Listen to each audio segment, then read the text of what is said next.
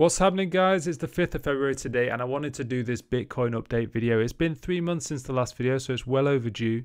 But I've got a fair bit to update. Still very bullish on Bitcoin as per my last video.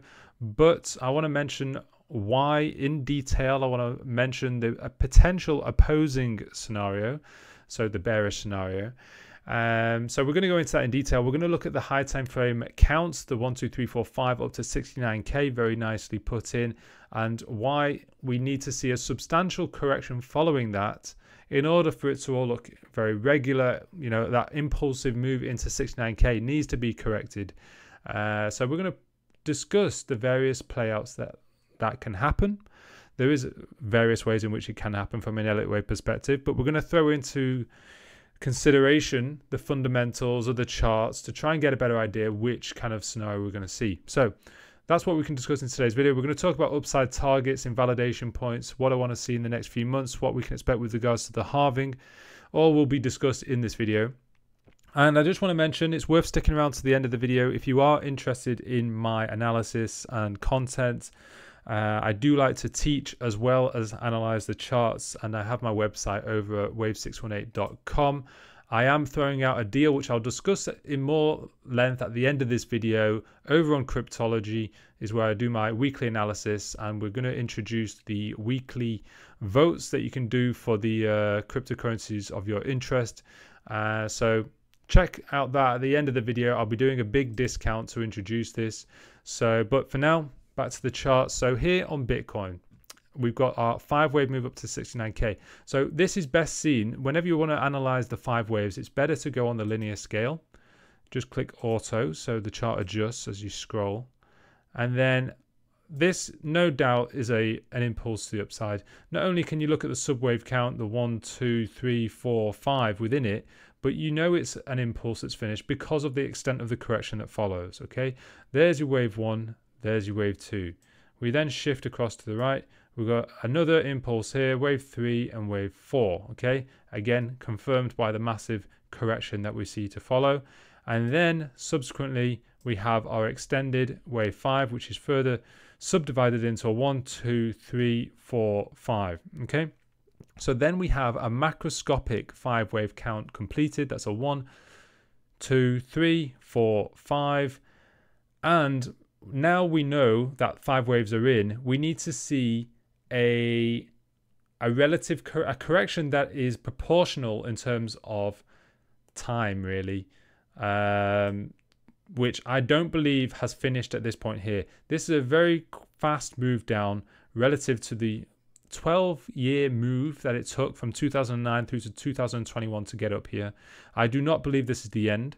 But there are so many different ways a corrective wave can play out. So this move down from the 5th wave can play out in many different ways. We'll discuss that, and I'll tell you what I think is most likely to occur.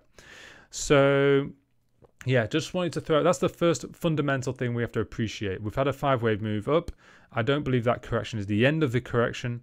So far, if we're in currently February 2024, it's been just over 2 years. So 2 years and 2 years and 3 months since our all-time high.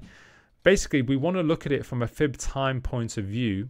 So if we just look at what our wave 1 and 2 usually do, we just need to look at our previous wave 1 and wave 2. So let's just, I think we'll go on the log scale now just to see this a bit better. So we'll use our fib time. Take it from the genesis here, bring it to the top of wave 1 and apply it. So the termination, the lowest point of this wave 2 was down here, and you can see this point, yeah, this low here, it went beyond the 0.382 fib time projection here. Okay, so at least 38% of the time it took to get up to its all-time high up here, that's the amount of time it took. It took at least 38% of the time to fully retrace. Okay, so I would expect a similar play out going ahead. So then let's just take off that to just clean up the chart a little bit. Again, bringing back fib time, we're going to go from our genesis to our all-time high, apply it as such.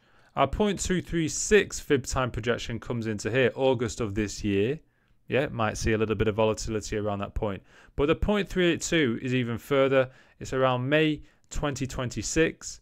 So it could go on a little bit longer than that. As I say, it's the last example that we saw. But classically, from an Elliott Wave point of view, typically your wave 2 is going to go at least beyond the 0.236 fib time projection, but classically at least 0.382. Yeah, much more like I would usually aim for at least the 0.382.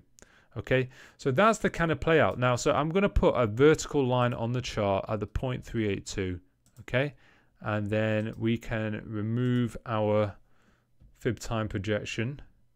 Okay, so that is where I believe our correction will finish.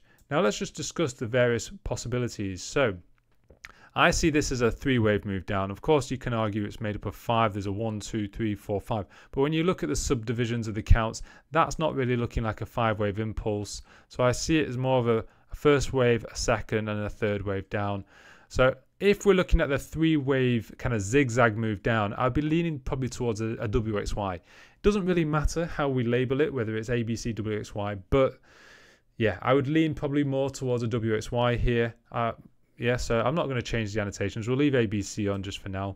But yeah, if we're going to see the bearish scenario on Bitcoin, that's the kind of play that we're looking out for. Okay, so it's likely to be a slow, drawn out move to the downside. Typically in a WXY, the Y is very long and pronounced. It comes down slower than the W, and yeah, it could drag on for a good while, all the way into May 2026. Okay, that is the most bearish scenario that I see. Okay, taking out this low here. Okay, as I say, I am not of the opinion that is going to occur, and I'll mention why. Of course, I'm not a fortune teller; it's my speculation, but there's good reason for why I'm not leaning towards that kind of scenario.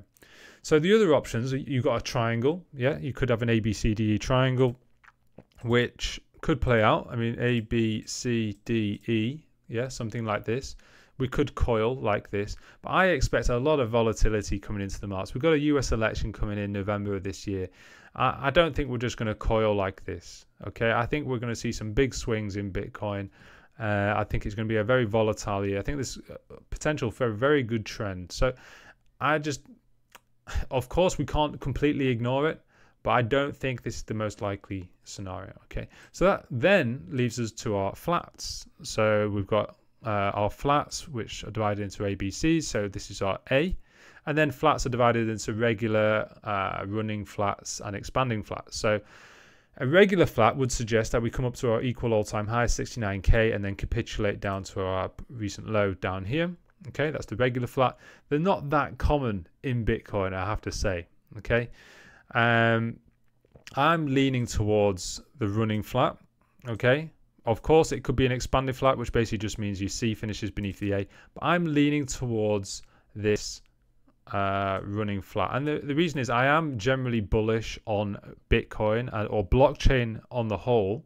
I think it's very future proof. I think there's a lot of tailwinds. The Bitcoin spot ETF approval was important. Okay, we've not gone up since the news, but we had a good trend going up into it. It was priced into the chart. And it's only retail that would have been scared that we didn't suddenly shoot up after the news, okay? Those that are more experienced will know that we don't have to shoot up straight away. We can consolidate and then continue the trend to the upside. We've got the halving that is likely to take effect. That's this vertical line here. I'll talk about previous halvings and how we've behaved with those in the past.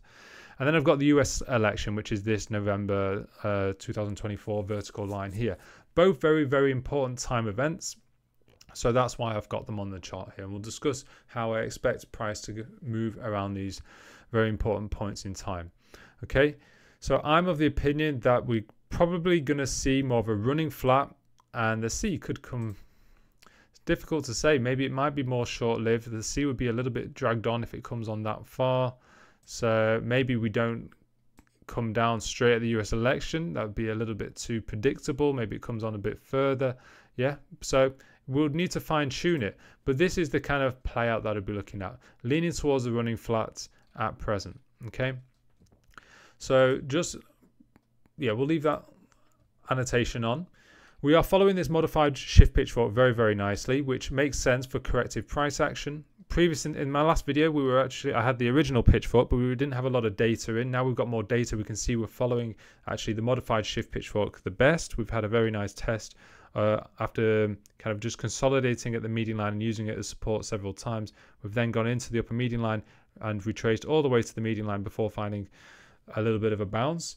And yeah, so this is the Pitchfork that I believe is guiding us at present, and it's where I'll be placing my targets based on this year's trend. So that's our modified shift. We've got the yearly order block level, which is this high here at 46k, very, very important level. And we've got, actually, you can argue, we've got a very nice three-wave move here. We've got a one-to-one relationship between the first leg up, that's this one, and the next impulsive move up. So nice one-to-one relationship. Maybe just shy of a move into 50k would have made it more regular, but yeah. So there's every argument that bears could take us down from here. There's certainly that setup is a very regular setup, could easily take us down from here. But as I say, I don't believe it's the likely scenario. Okay.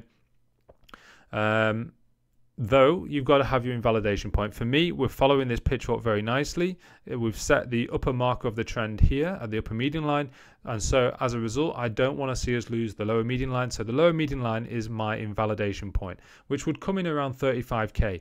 I do not want to see us lose 35k. If we lose 35k, I would probably then lean towards the WXY and Bitcoin capitulation. Okay, the triangle argument would still be there, but I'd be deeply concerned about the WXY with a W, an X, and a Y. But I'd only lean to that once we lose 35k, and just beneath that, probably you're going to get your 200-week simple moving average. That's another reason that I'm bullish right now. We had a very good surging run through the 200-week simple moving average.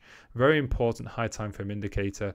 We're currently above it, and so I think there's a very good reason to be bullish, as well as the fact that the stock market US indices are very bullish right now. Okay, all hitting all-time highs, all looking very good, and all look like they want to continue their trends into the next major catalyst, which I see as being the US election. Okay, so I believe that that is also going to allow lots of investor positive sentiment with regards to their investments to continue taking on risk and allocating more funds into not just the US indices, but more riskier assets, including crypto. So yeah, so ABC running flat is what we're leaning towards. The B wave, we expect a corrective scenario, and this is the kind of play out that I'm looking out for here. As I say, I'm prepared for it to come down into the halving and then absolutely shoot up from there, retrace, and then hit this point here. I'll explain why this 100k target up here in a moment, but yeah, I'm prepared for that. Okay, I don't mind it doing that. But there's a good argument it just consolidates around this point, and then come the halving, we go up and make this move. So ultimately, we were looking for a double three. Yeah, so we've got a first wave, second wave, third wave, a little bit of a pause, and then we're looking for another three, first, second, third, to complete our B wave. Okay, so a double three to complete the B wave. Ultimately, the B wave target, just in keeping with the Pitchfork upper warning line, but we've also got a fib projection based off of this high to low. So I always like to throw out my fibs. We've got the 1.236 fib projection here at pretty much 100k. So a nice round psychological level. We've got a fib projection level. We've got the upper warning line. It's still part of a corrective play out. Yeah, so we're going up, but it's still part of a correction with a big ABC running flat. So the correction is in keeping with the fact that we've had 5-wave impulse into 69k. Following a correction, following a corrective Pitchfork, and yet we're still tied in with the fact that the stock markets are looking incredibly strong. That allows money to flow into crypto. Also, we've got the halving on the near horizon. That, if we look in the past, which we're going to in just a moment, we'll see how that's always acted as good supports and demand for Bitcoin, as essentially supply is shrunken. It's essentially creating scarcity. And so it always has an uplifting effect on the market. And so there's every reason we can expect to see that continue. Okay, so these are the reasons that I'm looking at this. Another key thing is our candle pivots, which we'll also throw into the mix in a moment. But yes, I want to discuss the previous halvings because that is important. I've mentioned it a few times without going into it. So we've got 2012, 2016, and 2020. So 2012, this is basically what happened. So I'm looking at this on the weekly time frame. Basically, we had our consolidation here, and it pretty much terminated come the halving, and we just shot up from there. Okay, yes, a little bit of a pause, but basically we didn't look back. We just absolutely went higher and higher. It's about 4 weeks of a pause here, but we didn't come down, which is the important thing. We had a halving and we didn't look back. And then we absolutely shot to the upside. That was 2012. Okay, 2016 was a little bit different. Okay, ultimately we still flew, but not straight away. Okay, again, this time the consolidation was around the halving. So we had our impulse down, correction, and then another impulse down. Despite our halving, we had another impulse down. It's important to remember we can still have sell-offs, but still be long-term bullish because of the halving. And that's something retail struggles to manage. They get impatient. They expect us to just go straight up on the news, but not necessarily the case. We're looking for a series of higher highs and higher lows in the ultimate trend. Okay, here the halving is bullish, but we had another impulse to the down. Very nice wick to the downside as demand came back in, and we absolutely flew once more. Okay, so that's another scenario. That was 2016.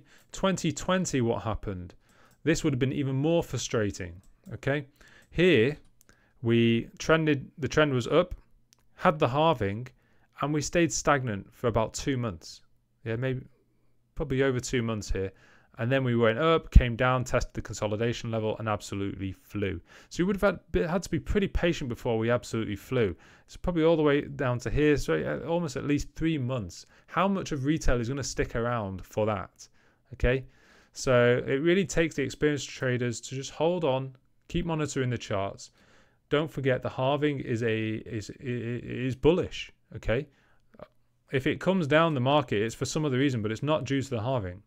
Okay, so the halving is on the near horizon again, and I believe this is all going to act as consolidation going into the halving. I think we're going to lead into something similar to a 2012 effect, where we had the consolidation in 2012 complete before the halving, and then okay, a little bit of a pause. We didn't shoot up on the news.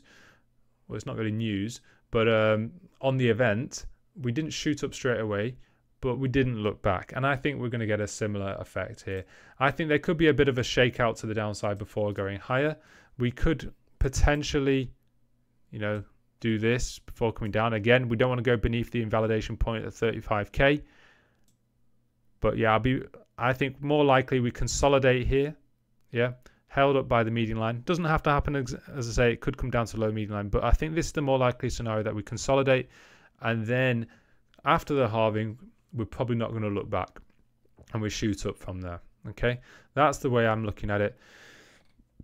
So yeah, that's taken into consideration the previous halvings. Now I want to throw out the Camellia pivots. So I went into this in more detail in my last video, and I will just pull up the tweet. So this tweet is where I annotated the Camellia pivot. So on the weekly time frame, these Camellia pivots represent periods of 1 year. So you see these ranges here. This is for like the year.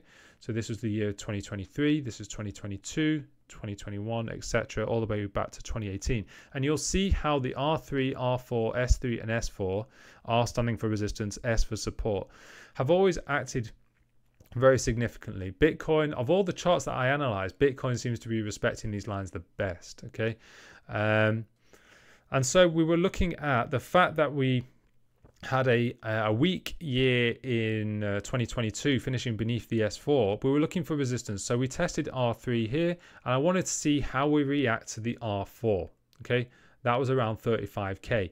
But in my last video, I mentioned how it looks like we're going to push through that level. Okay, just because of the fact that we had this initial impulse to the upside, it looked very likely that we were going to push through that level, and for that reason we can probably expect all-time highs. Okay, so moving on, and I want to just bring up the Bitstamp chart. It'll be a bit cleaner here, and I want to bring on the Camellia pivots. In fact, we'll take off the other annotations, and we run the weekly time frame, and I want to show you how previous year, we absolutely blitzed through the R4, and it's another reason that I don't think we're going to capitulate this year and come crashing down through the S4. Okay, we may come down to this level again, 35k. We've got the S3 there, the weekly S3. So as I say, it's another reason why I'm not too concerned about coming down to 35k. We've got the S3 support. We've got the lower median line of our pitchfork. We're still following the general trend of higher highs and higher lows. So I wouldn't be too concerned as long as we don't come beneath 35k. I really don't want to see us lose that level. Otherwise, as I say, we could come down pretty steep. So yeah, potentially coming down to here. But ultimately, the reason I pulled this up is to show you how we finished the previous year very, very strong. And I don't believe we're going to suddenly see capitulation this year for that reason, okay? My invalidation point still stands. Coming beneath 35k, I would be worried. But my bias at present is that we push higher. I believe the halving is going to take us higher. So yeah, these are the reasons. Stock market's looking very strong. Bond market making a bounce. We've got the halving. We've got the Bitcoin spot ETF. Okay, we've not shot up off the news, but I still believe it's going to act as overall demand. So yeah, I believe this is all going to take effect, but we have to be patient and not be like retail traders that gets scared because price isn't moving in their desired direction on day one. Okay, so it does require some patience. I believe everything is looking good still. But yes, there is that count to be aware of, that three-wave move up. That's our first impulse, our correction, arguably another impulse completed, and we could come down from here. Okay, but as long as we stay above 35k, I'm happy that this trend is likely to continue, and we move on into that 100k target as per, this is the Bitcoin index chart that we were looking at earlier. Reason being is it takes into consideration all the charts, so we've got price going all the way back to the Genesis, which was necessary to put in our major count. So yeah, this is everything I'm taking into consideration. Of course, there's other things, other fundamentals that probably are worth taking into consideration, but that's the way I'm seeing things. It all kind of pieces together for me, looking good. But as I say, I'll say it one more time. I don't want to see it come under 35k. So that's pretty much all I want to say for Bitcoin for now. And yeah, obviously I mentioned at the beginning of the video, if you like my style of analysis, or if you want to sample it more, check out my my Elliott Wave and Pitchfork tutorials over on YouTube. You can sample what my teaching style is like there, so you have an idea of what to expect over on my course if you are interested. And I'll put the thumbnails for those at the end of the video. But yeah, if you're interested in the cryptology, I will be doing for the first month only, and this is available for 3 days, then the code will expire, is a 75% discount on the first month. And don't forget, cryptology, it includes access to the works, which was my full educational course. The modules are dripped slowly over the course of 3 months, with every 4 days a new part of the course coming out. But yeah, regular crypto updates, detailed analysis on Bitcoin, Ethereum, and your top 10 voted cryptocurrencies each week. So if you are interested in that, things are looking good at the present for crypto. But yeah, I'll be keeping you all updated on my views there. Of course, this isn't financial advice, but it's here to provide you more information for your own arsenal when making your decisions on what you want to do with your own money. But yeah, so there we go. So the discount for that will be available in the description to this video. And if you are interested in further updates, I do intend to post more regularly on Twitter with more frequent analysis, maybe just picture updates that I can post there over on Twitter. All right, guys, I think we're going to wrap it up with that. I'll see you on the next one.